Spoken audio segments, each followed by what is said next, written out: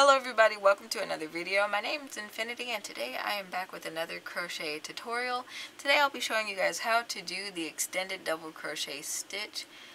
This stitch adds just a wee bit of additional height to your traditional double crochet and it is super easy to get a hang of.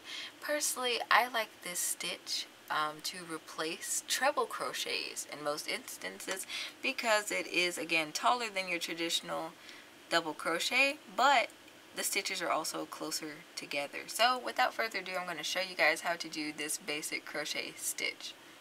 Alright, so to create this stitch pattern, what I want to do is bring my row up to height. As you guys can see, I have this first row already completed.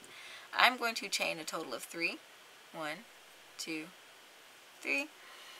Turn my work here. And I'm going to yarn over and insert my hook not into the base of this chain 3 but into the next stitch over. Insert my hook. I want to yarn over and pull up a loop so that I have 3 loops on my hook. Now what I want to do is yarn over and pull through 1 loop, which is essentially a chain 1,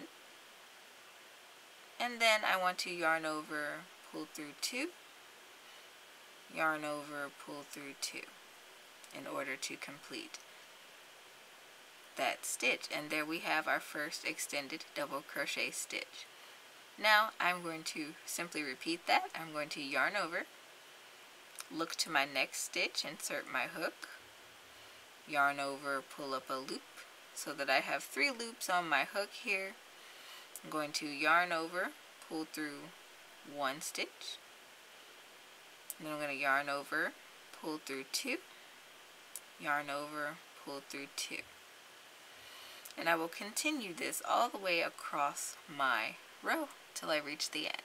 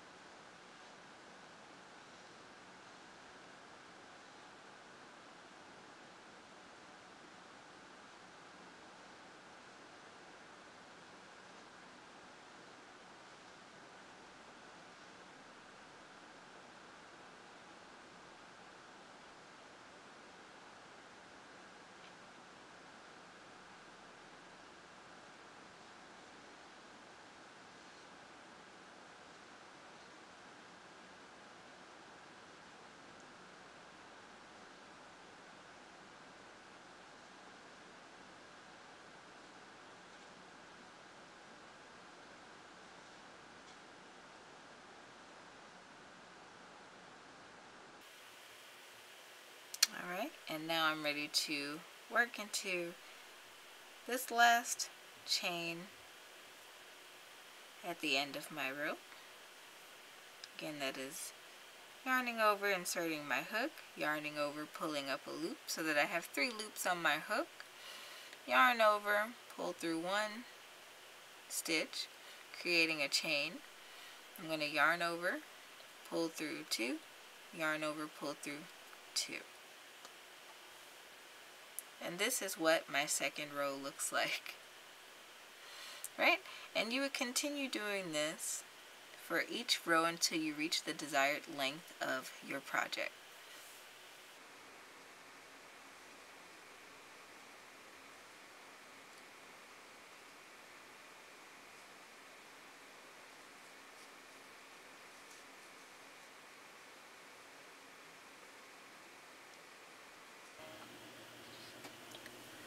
Alright, and I have worked up a couple more rows so you guys can get a better visual of what this stitch looks like. As you guys can see, it is a very simple stitch, and again, I tend to prefer this method over treble crochet simply because the stitches lay closer together and I feel like it takes a little bit more to stretch them out. I hope today's video was helpful for you guys. If so, don't forget to leave this video a thumbs up. Don't forget to subscribe and hit that notification bell so you don't miss out on future crochet content. Don't forget to check me out on other social media. I am most active on the Instagram page, Infiniti Crafting Co. Also, don't forget to check out my blog site so you don't miss out on future crafty news as well as pattern updates and releases. And until next time, guys, happy making.